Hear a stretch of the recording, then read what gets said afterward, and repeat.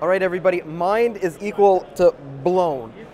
It's been a pretty slow Computex so far, but this is by far the coolest product as a passive cooling enthusiast that I've seen so far. So let me explain what we've got here. We have got this Streacom SG10, and you know Streacom, they've done some crazy mini ITX passive cases, but this is like the supersized one.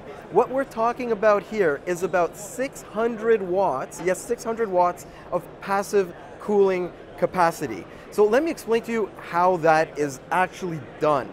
But before getting too far into that, I want to thank our sponsors for the show. Without them, none of this coverage would have been possible. Let's talk about how this is actually done, because at the heart of it is a partnership between Streacom and a company called Canucks that is really focused on delivering passive cooling solutions. So if you can actually come in here, I'm going to explain the system just a little bit. So there's a motherboard and there's a GPU running in the system right now at a total of about 600 watts TDP. So what we have is two tubes coming up off of each of the blocks, so the CPU block and the GPU block.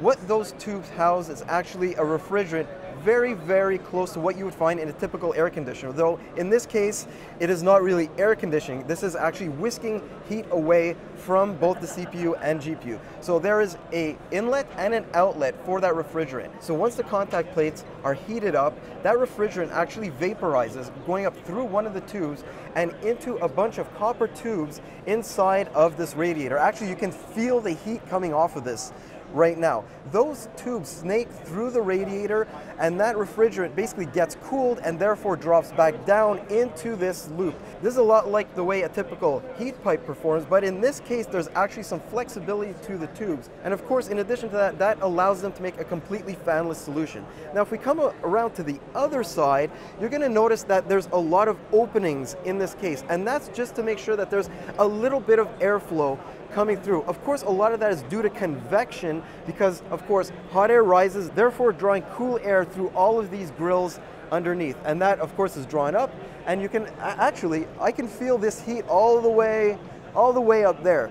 I mean, this is 600 watts. Now, if we come around to this side, what you're going to see is the GPU block. You're going to notice that there's VRM heatsinks on that. This is an RTX 4080. You can actually see the GPU load right over here. These little handy dandy indicators, we're going to talk about that in a bit. So that's 100% GPU load, and it is running at 60 degrees completely passively, an RTX 4080. This is, to me, this is the next level of cooling, and my mind is blown. You can actually tell I'm so excited about this because it's such innovation when it comes to PC cooling on a passive level. So the other thing that Streacom is looking to potentially release for this is a full copper edition, because what you can't see is inside of this one, the only pieces of copper are basically your tubes that run through the radiator and the contact plates for the CPU and GPU. On the flip side, the copper edition really displays what this heatsink looks like. It is just absolutely stunning. Now, how are things mounted in here? And that is really unique from Streacom. So what you're going to get is, when you get this case, and yes, it will be produced, they are planning to ship later this year, is pre-done mounts for both the GPU and the motherboard at a 45-degree angle. Now, supposedly that 45-degree angle does help with the way how Canucks' technology works with their refrigerant. So that's basically needed. Now, you might be asking yourself, what is the price for this case? And personally, you might think I'm absolutely crazy, but I think they might actually be undercharging for it. So for this one, which they are going to be shipping a little bit later this year, what we're looking at is $999 for the whole system, without, of course, the components. But we're talking about everything from the radiator, the contact plates, the GPU mounts, everything. So this whole passive case ready to go is $1,000. Yes, it might sound expensive, but when you consider some of the Silverstone cases, just the case itself these days is going for $900, $1,000. Personally, for a passively cooled thing like this, that's pretty good. On the flip side of that coin, when we're talking about copper is extremely expensive right now. We could be looking up to $2,000 to $3,000.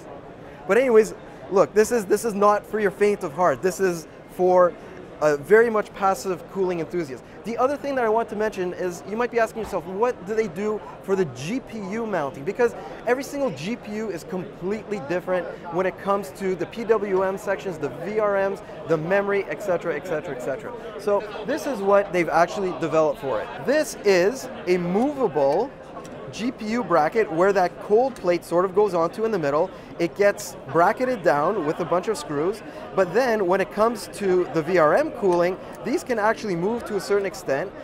Then they are held down by these two rods that flip over, get mounted to the other side, and can be completely tightened down so they don't move and they provide adequate contact pressure. So anyways, this is completely brilliant in my opinion. Now what we're going to be doing is we're going to be going over to the other side very, very quickly to talk about those sexy little dials that we just saw. So about those dials that you saw sort of scattered around the SG10, I wanted to talk about those two because I absolutely love them. So what we're looking at here is analog dials, but they're also slightly digital. Not only would they be reading all the information about your CPU and your GPU through an app that communicates with your motherboard and with the rest of your system, but they're actually made with e-ink. That means through the app, even though this looks like your typical analog dial, every single one of these can be changed to whatever readout you want.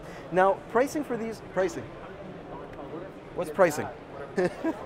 Pricing for this, for something so unique, is $100 for a set of 4. Let us know what you think about that price in the comments down below. But anyways, I'm Mike with Hardware Canucks. I'm going to see you in the next one. Have a great day, guys. And I'm so excited for this case, you have no idea.